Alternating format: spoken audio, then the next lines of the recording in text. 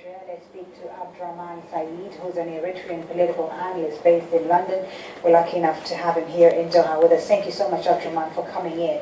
So describe to us the situation in your country as far as censorship goes. How difficult is it to work as a journalist in Eritrea today? It's almost unthinkable to work as a journalist in Eritrea, not just as a journalist, but as any free citizen in the country.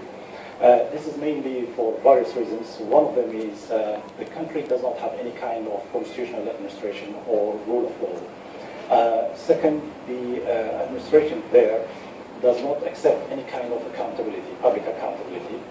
Third, there has been attempts to introduce some kind of measured freedom of press in the late 1990s.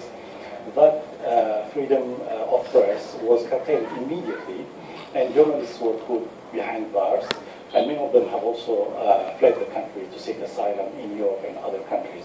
So the country is basically now has got no media, that's free media. The government-owned media, journalists working there are not allowed to work freely, even as professional journalists. They just have to accept whatever is dictated to them without any professional application of the post. So because of that, the country is currently simply ruled by one-man government. Isaias Afewerki has been in power for the last 23 years, and he's willing to continue. And this is public knowledge. He doesn't shy away from saying that he would like to. Some compare Eritrea to North Korea, the North Korean government. Is that a fair comparison, or is that too exaggerated? It's not really exaggerated. It is definitely a comparable country compared to North Korea. First, most of the reports coming out from different independent institutions compare Eritrea to North Korea. North Korea is a closed country. Eritrea is also the same. North Korea is ruled by one man who would like to be worshipped, and the same in the cases in Eritrea. Does not accept any kind of criticism, even from within his own circle. This is why today in Eritrea, among the prisoners, which are estimated to be over 15,000 Eritrean citizens, political prisoners, right, include many of them high-ranking officials from within the regime. Including ambassadors who served in different countries. The regime are now behind bars simply because they probably raised some concerns about the way the status of the country and so on. You say a closed country like North Korea, and yet people are able to leave. I mean, we hear of migrants from Eritrea trying to make it into Europe, journalists as well. These are people fleeing the country. These are exceptions. They are not exceptions. They are fleeing the country. They're fleeing, first of all, because of the indefinite military service, which we consider, and many of international institutions, human rights organizations consider this as some form of enslavement, because people are put there for indefinite periods of time, and most of the time they spend their times building villas and working for projects that the regime owns for free. For which the regime also receives some kind of aid from international institutions.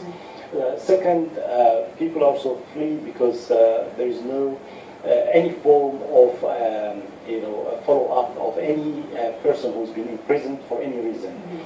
People there are put behind bars, sometimes without even the knowledge of their own families and relatives. Yeah, you mentioned international aid, not to interrupt you, Abdulrahman, but you mentioned international aid.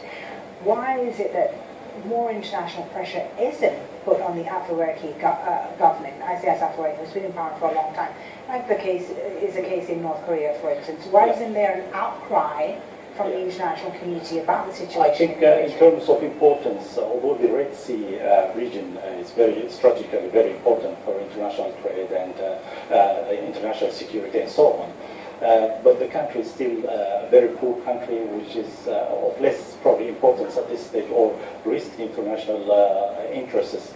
The second is because it's also a closed country, there's no information coming out from the country, so many people outside or the country do not know what's happening inside the country in terms of suffering and so on. The third issue is the media has been almost barred from entering the country and investigating. International human rights organizations like the Human Rights Council in Geneva are not allowed to go into the country to investigate what's going on. Amnesty International and all other international institutions are not allowed into the country. So because of that, there's no a lot of media coverage of what's happening in Eritrea, which probably explains why the international community are not putting enough pressure. There are attempts from time to time from the European Union and others to try to persuade the government to adhere to some form of limited basic democratic accountability and good governance. But unfortunately, all that has failed, and now the regime is just ruling without any accountability. Very interesting. Thank you so much for your insight. Really, Abdulrahman Said. We very rarely talk about Eritrea in international media in general, but it's good to have an insight about what's happening in that country. Thank you so much. Abdulrahman Said is an Eritrean analyst, political analyst, who was joining us here in the studio. Now, I want to take you to India now.